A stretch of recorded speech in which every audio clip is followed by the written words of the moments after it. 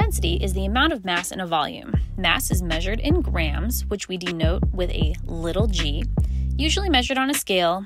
Ancient would have been more like a balance, and volume is measured in milliliters, which we denote with a lowercase m and a capital L. We typically measure this in a graduated cylinder, and on a 100-meter graduated cylinder like I have here, all little lines mean 1 milliliter. Now, a cubic centimeter is called such because all three sides of it are 1 centimeter measurements, and so we get 1 times 1 times 1 is a cubic centimeter. A centimeter that's cubed. Here I have a box with 5 centimeter sides, and so 5 times 5 times 5 is 125. And here I have its twin.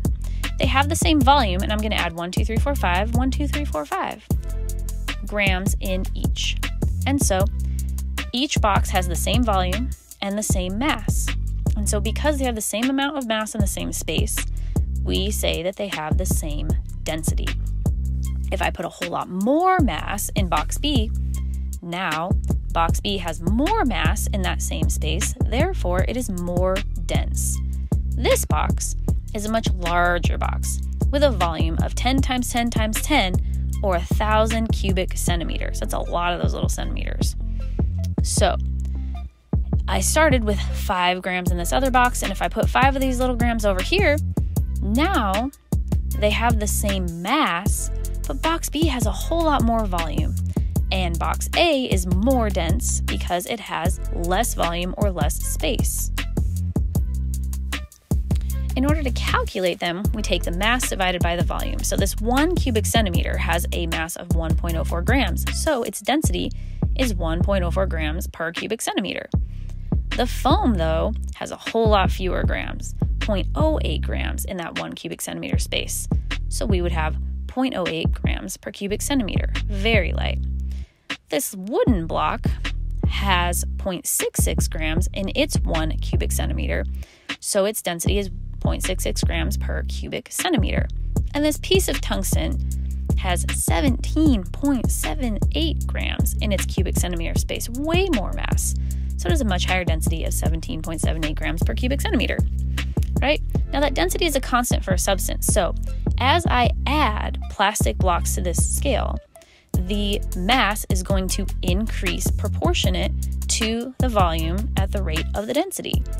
So 1 block was 1.04, but 10 blocks is 10.03. Now I know you're saying, it's not the same, but these blocks aren't 100% perfectly made, so it's pretty darn close. So that substance has that density always.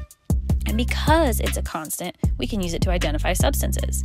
So this block here, 2.6 grams in a cubic centimeter, is aluminum. Yay! And the density then, because it's a constant, can also be used to identify these substances. And so if I have another block of aluminum, then I should expect that the mass will increase by 2.6 grams for every extra cubic centimeter of volume. And indeed, this block is almost 16 cubic centimeters. So when I do some calculations, the densities are pretty darn close. Again, not perfectly honed blocks. And as the mass increases, the volume increases proportionately, right? Pretty jazzy. Both made of aluminum, and they both have the same density measurement. So when we use this unit, grams per cubic centimeter, it tells us how much mass the number of grams are in each cubic centimeter of a sample. The more cubic centimeters a sample has, the higher the mass will be. The unit grams per milliliter tells us how much mass is in each milliliter of a sample. Again, the more milliliters we have, usually the more grams.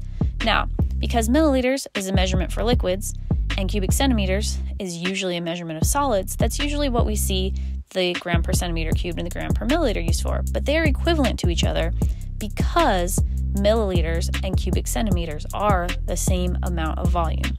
We just see one used for solids typically and one used for liquids typically, but they're interchangeable measurements.